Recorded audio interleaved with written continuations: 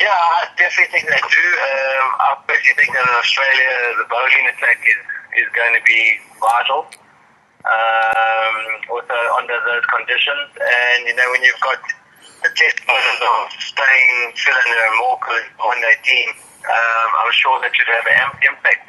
And then you put on top of that the batting prowess of Amler and de Villiers, who would be in the top three, I think, in the ODI ranking. I think South Africa got as good a chance as anything.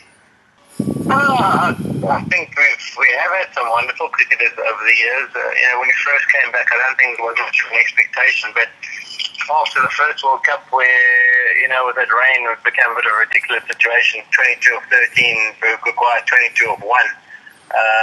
There's nothing you can do about that. But after that comeback, obviously people realised that South Africa was a force to be reckoned with.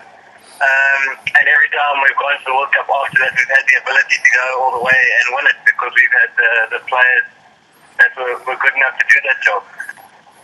So, I think it's been frustrating. We also realise that you pick up against other teams who are just as good, and if their players produce on a certain day, then they end up winning. So, I think it's been frustrating for South Africa because, as I say, we've had a team that can win any of those World Cups, and we haven't managed to do it. I think that's just the rub of the green. I mean, there's been 2 tournaments that in the final game that we've been involved in, we haven't lost the game, we've tied the game, and we've been knocked out. So, it is unfortunate, and that's just the way it goes. I think all teams have to deal with certain things, and other occasions we've come up against a far superior team. For example, in the 2007 World Cup, I think Australia were definitely the best side on display, and they went on to win. It's been a case of some unlucky breaks, and then also losing to sides that are of good quality. I think 99 was probably more disappointing because, we had a very settled unit there, and we were in the semi-final, which means if you win that game, you go into the final and you've got a best chance. Yes, it was very disappointing in South Africa in 2003 because you had all the public support on your side and you knew the local conditions. But there was still a long way to go in that tournament. Even if we get through to the Super 6 stages, you have to play well there, and then you have to go to the semis and then try and get to the final. So we're a long way off Wes, and in 99 we were basically there. We just had to get one more run and we'd have been in the final at Lords. So I think that was the most disappointing. I think it's disappointing because, in one-day cricket, the ultimate is to win the World Cup. It only comes around every 4 years, so in many ways it's like the Olympic Games for a cricketer. So it is disappointing we haven't had a victory in it.